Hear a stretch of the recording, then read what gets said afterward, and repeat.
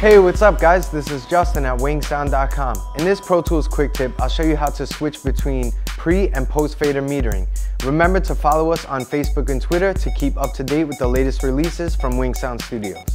Okay, so I have this bass here on for record, and right now I'm in pre-fader metering. So this is, you want to utilize this when you're recording to disk, because you can see the actual levels that are being recorded, and the fader is not going to affect those levels. The fader inside Pro Tools. Now the fader on your outboard, gear, whether it's an M-Box or Icon or C24, whatever, that's going to affect the level, not the meter inside Pro Tools. So I'll play this bass real quick, and you could hear when I move the fader up and down, it's not affecting that level to disk. So as you can see there, maybe you heard a little volume changes, but it's not affecting the recorded level.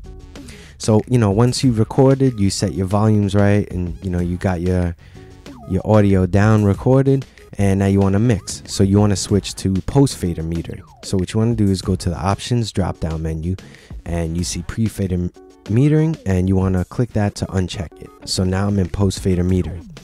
So I'll show you here now. The fader is going to affect that level. So I'll play this recorded track here.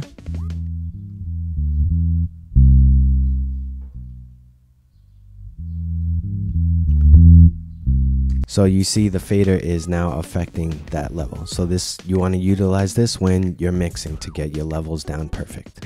You can always get in touch with Justin at WinkSound.com and check out more of Justin's videos, including these titles featuring the new Pro Tools 8, now available on demand at WinkSound.com.